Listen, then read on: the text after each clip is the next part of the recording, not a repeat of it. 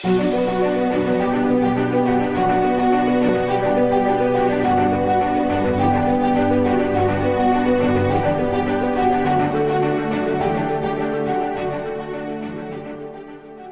Klang River is situated in the royal town of Klang, but the uniqueness of Klang River is in the middle of town. Why we initiate the campaign we call Pusing Selangor Dulu?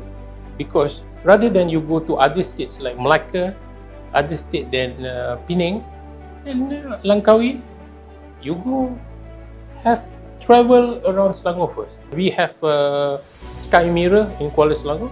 Actually, only 2 countries in the world have sky mirror. One is Bolivia, one is Selangor.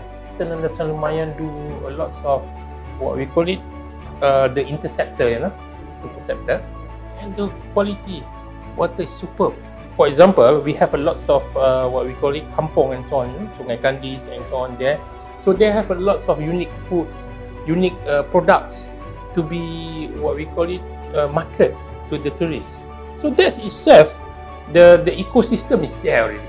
To spur tourism, you need to initiate something that already been made by natural. You just build in the riverbank, and then a few involvement with the community, with the fishermen association, and so on. So you can create an impact, generate an income.